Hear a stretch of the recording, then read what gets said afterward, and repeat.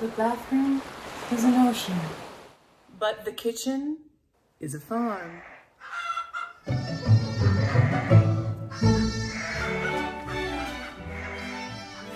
Hi everyone, I'm Andy. Welcome to another Furniture Fables. What is it about farms? Is it the animals, the sunshine, the fresh air, the good tilled earth, the copious amounts of farm-to-table food? Is it the peace of mind that comes from a good, honest day's work in the presence of family and community? Wait, no wonder we all love farms. People's deep love of the farm has become firmly and irrevocably entrenched in our design landscape. Sure, farmhouse styling has cooled ever so slightly since reaching its most recent fevered pitch, but farmhouse styling is here to stay. And now with its many variations, there seems to be a specific farmhouse style for just about everyone. There's modern farmhouse, industrial farmhouse, kitsch farmhouse, and perhaps one of the most enticing of all, coastal farmhouse.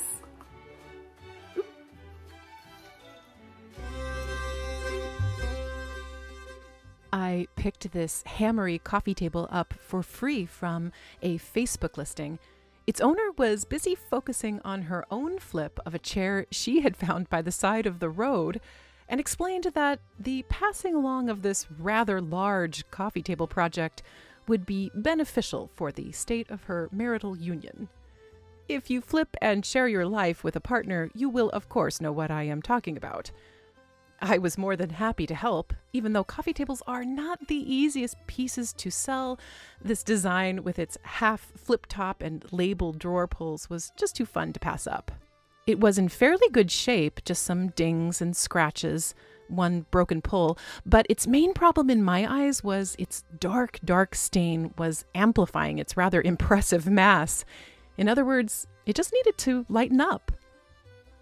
I started by taking out the two drawers and emptying out the table of the remnants of its former owners, which is always a fascinating process.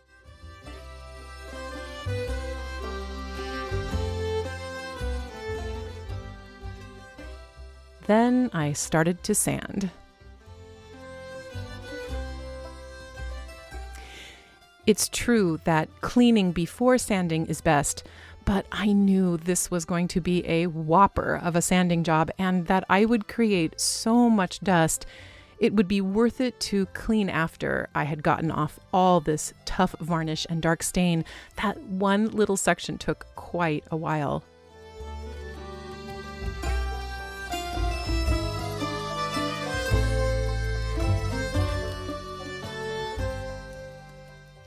You can see I'm actually pushing on the sander. A big no-no. Not supposed to do that. But I really didn't want to get out a chemical stripper, so I will admit I used some muscle.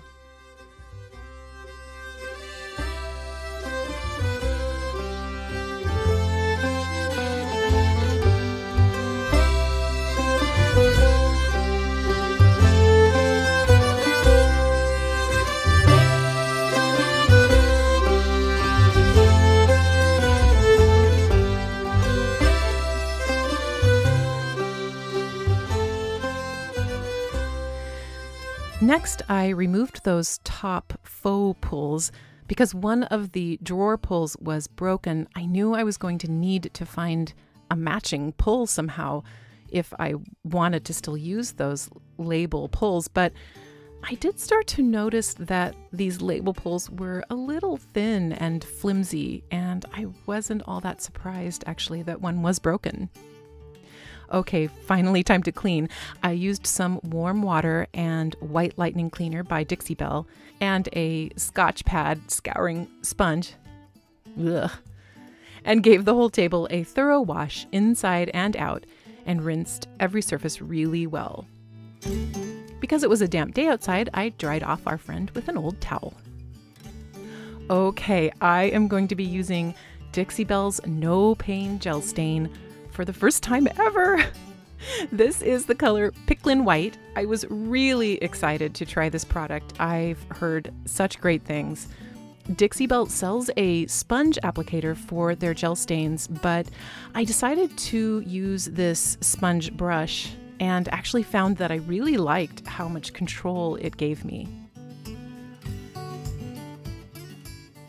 Because I had never used the product before, I wanted to work in small patches, so I painted on about a single square foot or so of gel stain and then wiped that back with a lint-free cloth. It's really important when working with a stain like this to, of course, wear gloves and to be in a well-ventilated area. You can see I'm outside and I'm still wearing my mask. I'm kind of sensitive to fumes, so I prefer to wear a mask whenever working with anything that gives off a strong chemical smell. I'll link the mask I'm wearing below in the description, as well as all of the products that I'm using today. You can also see I'm being really careful to wipe that stain back in the direction of the wood grain. I'm also making sure to get the stain into those grooves of that tabletop, as well as get any stain out of the grooves with my cloth. You definitely go through quite a bit of cloths or rags when you stain, so it's great to have those in bulk. I have 2 brands that I tend to use, and again, you can find the info on those below.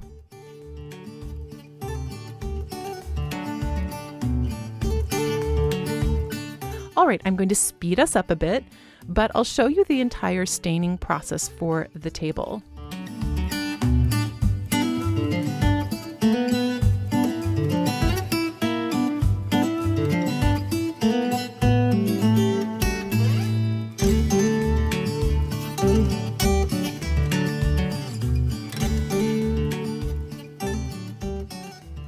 I have to say, after working with more traditional stains, which are very splashy, for lack of a better way of putting it, this gel was great.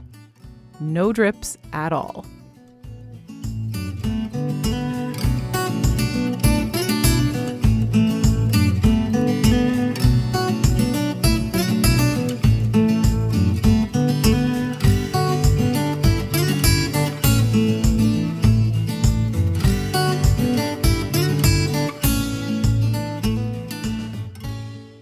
Wow, I loved what the Picklin White did for this tabletop. Definitely looking more coastal farmhouse already. All right, next I kicked around a few color ideas, but of course decided to go with Vintage Duck Egg by Dixie Belle. Applied, of course, with my favorite chiseled wedge brush by Zebra. This color has become a huge favorite among furniture painters, and I think it's pretty easy to see why. It is just so pretty. We have chickens, and our Araucana, or Easter egger as they're sometimes called, lays eggs pretty much in exactly this shade. Its soft eggshell blue is so quintessential farmhouse, and yet it also takes you to the coast. If you are a collector of beach glass or farmhouse glass jars turned that soft aqua coastal blue after a time in the sun, you will love this color. Dixie Belle really hit the nail on the head with it.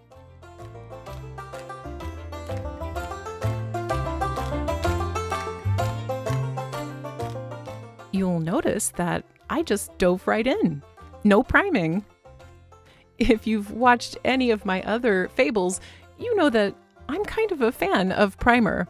The finish, though, on this piece was in such great shape, and I just decided to go for it and depend on that legendary chalk paint low prep rep.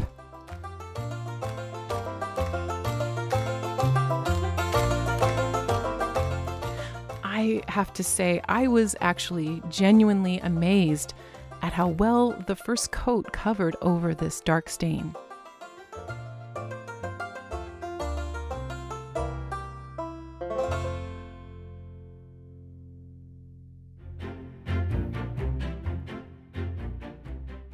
The 2 big drawers I brought inside and painted at the dining table, of course. And then I put them way up high on the buffet hutch to dry. so that they would be safe from the 3 cats who love to help.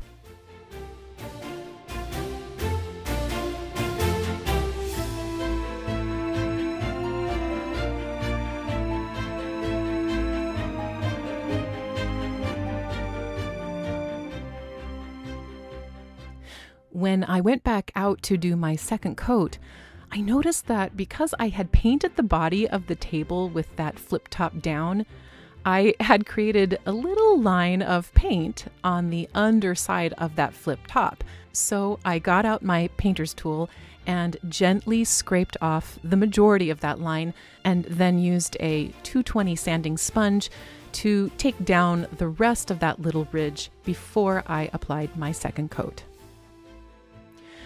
Okay, so after waiting a full 3 days for that gel stain to dry, that's really important, it was finally time to seal her up.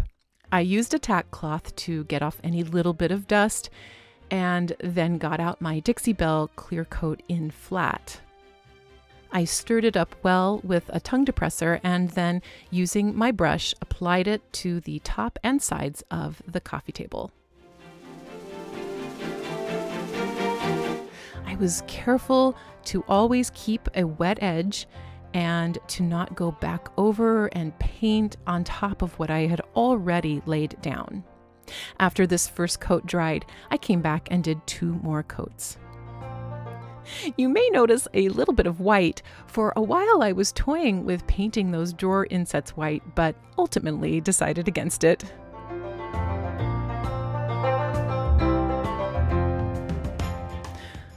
Okay, remember those cute label pulls? Well, I searched high and low, but could not find matching pulls in the right size to replace the broken ones. So I ordered a couple of other options, but was kind of underwhelmed. But then I found pulls by Hammary called Nature's Splendor. You'll just get a little glimpse of them here. And I just loved how their weathered nickel finish and carved leaf pattern went with the vintage duck egg color. Seeing those pulls, I suddenly had an epiphany, a wallpaper epiphany. And so, trying my best to channel my engineering dad, I grabbed my tape measure and actually used it to help me paper the inside of that cool tabletop storage with the beautiful olive branch wallpaper by Joanna in charcoal. The link is below. Okay, Pangerbon says, let's take it to black and white as we put the drawers in for maximum reveal effect. Do you remember our dark and clunky, dinged and dated coffee table?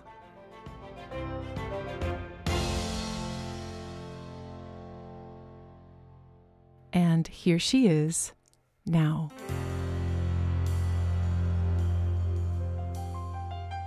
Fresh and friendly, she's ready to greet the day bright and early in her vintage duck egg dress. That beautiful solid wood top looks like it's been lounging at the beach for some time, becoming weathered and washed out by the sun and the saltwater air. And her gorgeous leaf design pulls and olive branch wallpaper remind us of the beauty of our natural world and the friendship of our neighbor.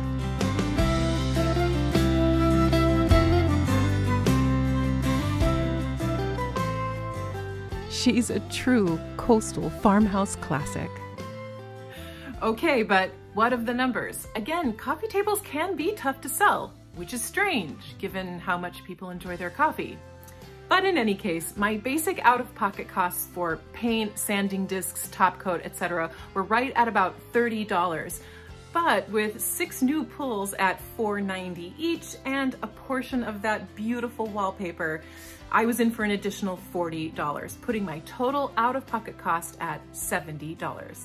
But I had confidence in this one's appeal, and with its Hammary brand name, I listed the piece for $285, and it sold for that in 2 days, giving me a profit of $215. And bonus flip alert! I reused my design concept for our Coastal Farmhouse coffee table for a Pottery Barn linen cabinet I had also picked up for free. With the exact same finishes, the vintage duck egg paint, the olive branch wallpaper, and Amerik's Nature's Splendor pulls, I sold that piece for $200, again in 2 days.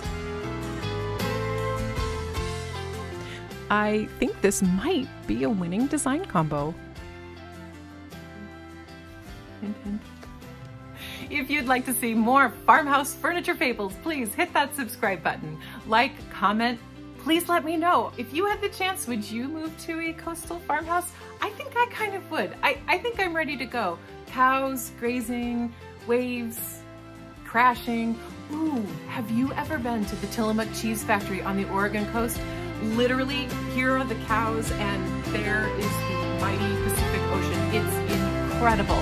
Also, the cheese and the ice cream are amazing. Delicious. You gotta go. It's awesome. Thank you so much for joining me, my friends. I'll see you next time for more Furniture Fables.